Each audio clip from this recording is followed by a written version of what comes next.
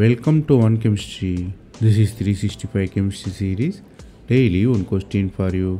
Here cyclohexane is there. You have side chain which has exocyclic double bond and bromine reacting with sodium methoxide. You have to find what will be the final product. By looking at the structures, you might guess it's a Favorskii rearrangement. Favorskii rearrangement started with abstraction of alpha proton. Since you are using base abstract the proton, you have anion formation.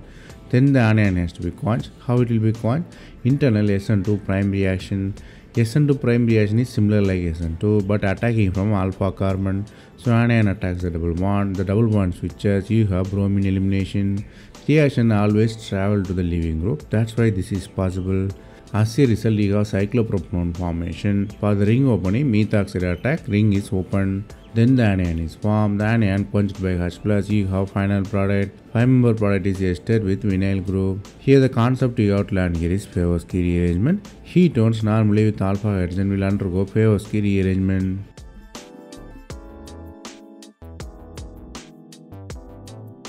That's all from this video.